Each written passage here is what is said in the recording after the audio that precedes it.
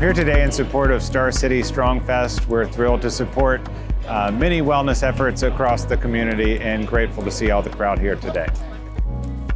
We're here to support a lot of different paths to wellness across the community, whether it's youth prevention, education, or in support of families at large, connecting them with many resources across the wellness spectrum.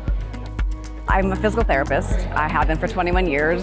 I'm big into fitness and eating right, staying healthy, the whole mind-body connection of keeping stress low, eating well, hydrated, and I just think that helping everybody out, so being here helping the community is part of that.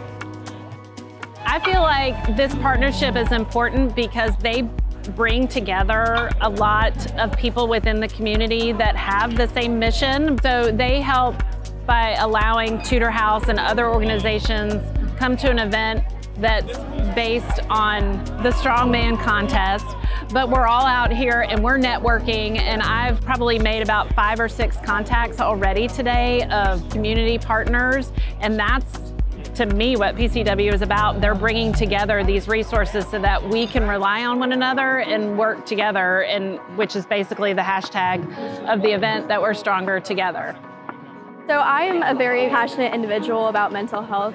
4 years ago, my brother actually passed away. He died by suicide. So it's really just become a very big passion of mine to, get that information out to those and people like him who need it, and really highlight that prevention of suicide. And yeah, it's made it my life goal to promote good mental health.